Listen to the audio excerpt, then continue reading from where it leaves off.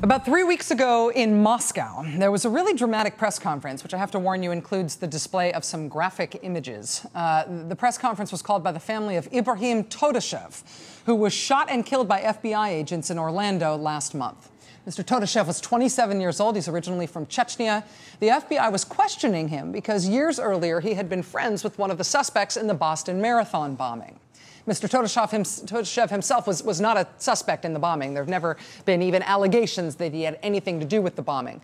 But while FBI agents were interviewing him at his house in Orlando, something happened and he ended up dead. The photos that Mr. Todashev's father displayed at the press conference, he distributed them as well, they appear to show his son, his body with 6 bullet wounds in his torso and 1 to the back of his head, at the crown of his head on the left side rear quadrant. We have not authenticated these photos. Nobody has. But the family says these photos were taken by a family friend in Florida who went to the morgue in Florida and saw his body there. And if these photos are real, and he was shot 7 times, including 1 in the back of his head, that is a little hard to square with the idea of him being shot in self-defense by FBI agents. At the press conference, Mr. Todashev's father said that he would try to travel to Florida himself to at least try to collect his son's body and bring it back to Russia to be buried. That was 3 weeks ago, that press conference. Well, today, the father finally got the body home. An overnight flight last night took the body from Florida to Russia. The Boston Globe reporting that part of the reason it took so long to get the body is because the FBI is still holding on to the man's green card and his passport, which for some reason made it hard to get the body shipped home. Officially, the cause of death from the medical examiner is just listed as homicide, but we have nothing else from them. The FBI will not even let the medical examiner's office release the information about how many times Mr. Todashev was shot. On the day of the shooting, the FBI said officially that he was killed after he initiated a violent confrontation of some sort during his interview. Initially, 3 unnamed law enforcement sources leaked to the press that actually Mr. Todashev had been armed with a knife, and that's why they had to shoot him. Within 12 hours of those initial claims, though, 2 of those 3 law enforcement sources recanted and said, no, actually he did not have a knife. Then there were other unnamed law enforcement sources who leaked that actually he was totally unarmed. So then why did they have to shoot him at all then? And apparently shoot him a whole bunch of times. Time for a new leak. Then we got another new set of leaks from unnamed law enforcement sources saying, okay, he didn't have a knife, he didn't have a blade of some kind, but he wasn't unarmed either. He had a pole or a broomstick, or maybe it was a sword. He threw a chair. He tipped over a table. He maybe lunged for a ceremonial sword that was right there. Or maybe it wasn't right there. It was across the room, but it was somewhere in that apartment, maybe. There have been FBI and law enforcement leaks about what happened from the very beginning, all conflicting, all contradictory, but all basically trying to make it seem like the FBI did the right thing by shooting and killing this guy. And in the face of all that serial, unnamed source leaking, the official word has been nothing. So unofficial, self-exonerating leaks by the dozen, but officially, bupkis, silence. The Boston Globe describing the FBI in this case as being unusually tight-lipped, saying that their refusal to clarify anything about how and why they killed this guy in Florida, quote, contrasts sharply with past shootings involving agents. The only word from the FBI officially at all was that violent confrontation press release they put out the day of the shooting. And then a week later, they put out another statement that gave the address where the shooting happened and the guy's name. But the only other thing that it said was that the shooting was under review internally. Quote, the FBI is conducting a review. While this internal review process is occurring, we cannot comment regarding investigative details. The FBI takes very seriously any shooting incidents involving our agents, and as such, we have an effective, time-tested process for addressing them internally. The review process is thorough and objective. Time-tested process. So this is supposed to be our reassurance. Be patient. Sure, this whole thing kind of makes no sense and hasn't really since the very beginning, but the FBI itself will get to the bottom of it internally. Do you want to know how that's going to go?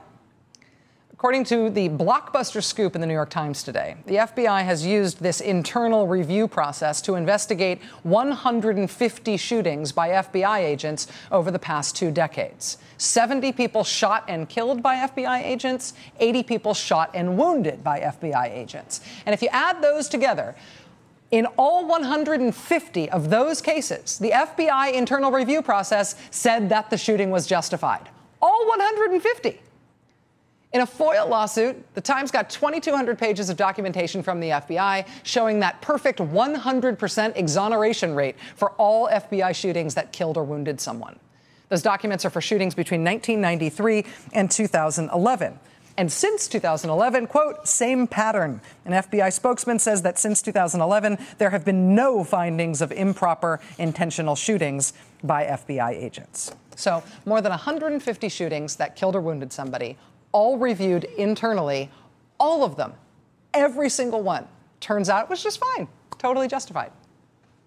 That was even the finding in one shooting in Maryland in 2002, where an FBI agent shot an innocent man in the head after mistaking him for a bank robber. They shot him in the head, the guy survived, and the Bureau then settled a lawsuit with him by paying him $1.3 million. But still, the internal shooting review by the FBI, even in that case, said the agent did nothing wrong. So then why did you pay him $1.3 million?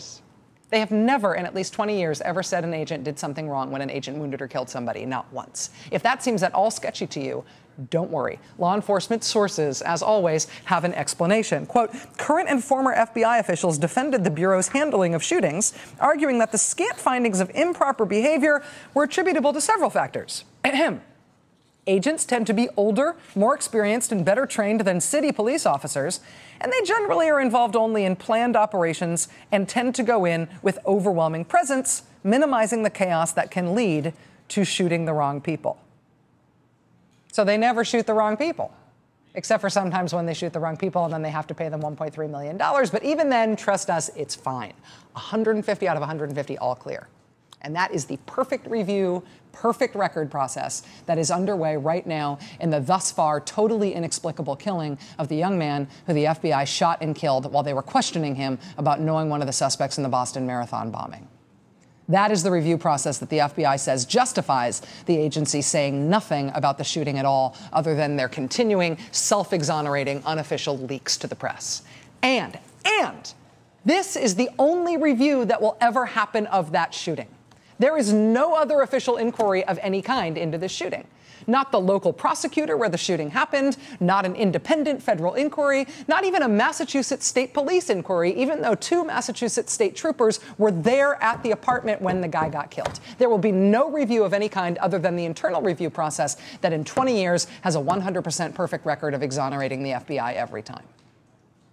No wonder the family is livid. How can this possibly be the system that we've got? Joining us now for the interview is Tim Weiner. He is a Pulitzer Prize-winning reporter. He's author of 3 books, including Enemies, A History of the FBI. Tim, it's great to see you. Thank you for being here. Why do you expect, or what should we understand about the total information blackout about the Todashev killing? The FBI is our secret police, and they do a lot of dirty, difficult, dangerous jobs, working against spies and terrorists, white-collar criminals. But there's one job they can't do, and they've never been able to do in their 100-year history, which is to police themselves. If a local prosecutor in Orlando said, you know what, this has been ruled a homicide by the medical examiner, and this happened on my patch, I want to investigate it, could that happen? No. I mean, a giant comet will hit the Earth before that happens, because the jurisdiction of the FBI is nationwide, and it trumps local law enforcement in every case. There's only one force that's able to investigate the FBI, and that is the Inspector General's office at the Justice Department, which on the flowchart of government is above the FBI. That's a small crew of overworked and underpaid lawyers, and they have investigated misconduct by the FBI before, but not individual shootings. They will get after great systemic problems, but not a pattern of misconduct as revealed in the nifty scoop by my old newspaper today. Well, pattern of conduct. I mean, this scoop is astonishing. It's a result of a FOIA lawsuit. The Times has received and posted online 2,200 pages of documents that are all of these reviews. But the bottom line is that in 150 of them, the record is 0 for 150.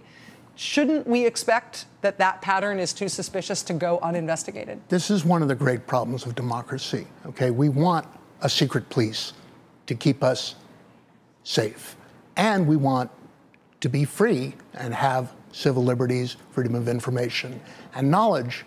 But who's going to police the police? Okay, This has been a problem of democracy ever since they came up with the idea in Athens a while ago. Has there ever been an effective effort over the course of the life of the FBI, while it has existed in this way, to police it better than it is policed? I can think of two. Okay. After Watergate, after Nixon fell, the FBI had to investigate itself, because under Nixon and Johnson and going back into the 50s and 60s, they had broken into people's houses, opened their mail, tapped their telephones without warrants in pursuit of domestic terrorists like the Weather Underground. Okay, sound familiar? Yeah. Policing people with illegal tactics in the name of national security. And the FBI did investigate itself and wound up indicting its number 2 guy, Mark Felt, also known as Deep Throat, and his intelligence aide. They were convicted of conspiring to violate the civil rights of Americans and pardoned by Ronald Reagan during his first months in office. The second is an Inspector General report of the takedown of a terrorist who'd been on the lam for 30 years, a bomber, lived in Puerto Rico, and a member of the FALN, which conducted a number of bombings in this city, New York, and across the country in the name of liberating Puerto Rico from the United States.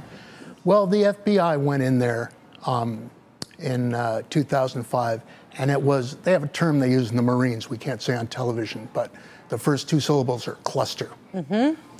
And the chain of command in a lethal operation should be like the chain of command in the military, but it was screwed up beyond all recognition. The Bureau's self-policing depends on senior FBI officers who tend to turn over every 2 years and, go into private security industry jobs and have no effective oversight of themselves or the agents under their command over the long run. If there is not a political outcry to exert some sort of political pressure on the FBI to make this right after this New York Times scoop, I don't know. I don't know what will happen in modern times toward that end, but it's a fascinating development. It would be helpful to have a strong attorney general. Maybe a new director of the FBI. There will be a new director of the FBI in September, and good luck to him. Tim Weiner, Pulitzer Prize-winning author of, among other books, Enemies, A History of the FBI. Tim, thank you. It's great to have you here. Thanks. We'll be right back.